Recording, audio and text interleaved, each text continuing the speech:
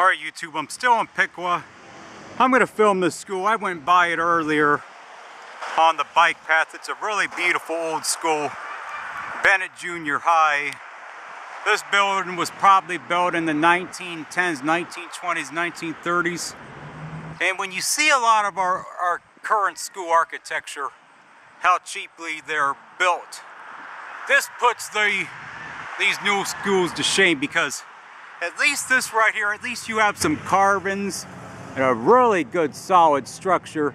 Like you hear these scams that they say, oh well, these old schools are not modern enough, and that's a bunch of crap, because for one thing, in a state like Ohio and other places, there's not as many students in the schools as there used to be, because people aren't having as many kids as they used to. So to use the excuse to tear down a beautiful old school like this, oh, we need more modern technology, you're full of crap. Because you could always repurpose a school like this. I went by the school earlier, saw the back part of it from the bike path, and I wanted to get some footage of this school right here.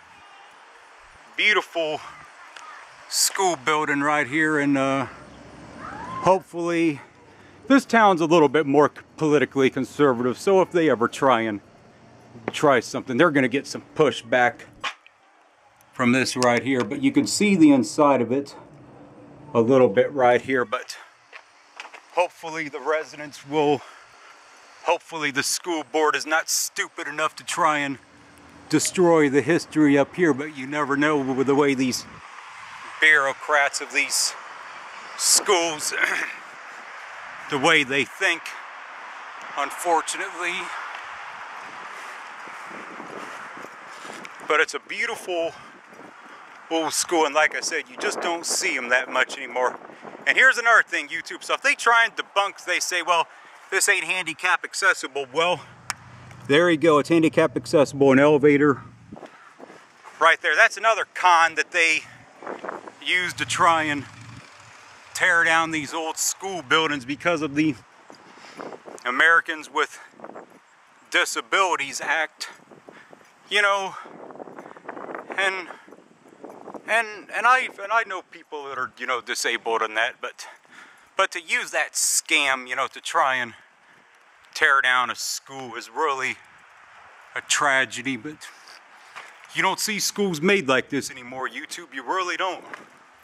And I hope that this school will remain here for a long time. It's a perfectly fine school right here. No reason for them to ever try anything to this school. Beautiful school. There's the gym right there. Look at the unique carvings and the old features of the old wood. And you know, you take a look at your schools and any more of these new schools, you don't see any carvings or anything that's unique by that. It's all cheap.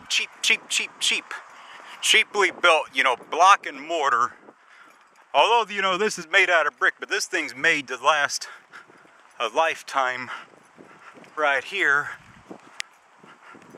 And beautiful video right here. And I wanted, and you know, I'm going to try and show more of these older schools when I get a chance to. But in a lot of cities, the construction mafia, as I've already said before, they try and tear these old schools under the guise that we need more modern facilities.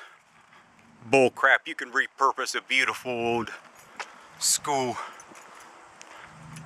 like this. It's late afternoon, Saturday, around 3:57 right here. So I'm making this video. I'm gonna get ready to head home soon, because it's gonna, I rode up here. It's about a 30-mile bike ride. As I said before, this town's about 30 miles north of Dayton, and I'm gonna work on trying to get some more good footage right here. But yeah, it's a beautiful old school, and I hope that they protect it right here. And this gate for the steps has clearly been closed off. I don't know what this used to be, but get a little bit of drip from the air conditioner.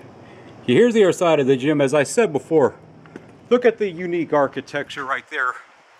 The carvings, the wood. You don't find that in these modern schools, people. So there is value and historical significance in these old schools, and I hope that they protect this one for a long time to come, because it is worthy of that. And let's make sure this beautiful old school is protected right here. I know we can make it happen. And Piqua City Schools, Ohio, local report card, excellent district rating. So their schools are in pretty good shape up here, but sometimes you gotta ask the students though and the parents what's really going on, because you can't always believe that when you see that, because there is a propaganda machine that is unfortunately associated with schools, unfortunately. But yeah, beautiful old school. Nice mulch and trees around the landscaping right here. And pretty nice school. And alright YouTube, that's it. We're signing off from Bennett Junior High on South Main Street. On Main Street near South Street in the south part of Piqua.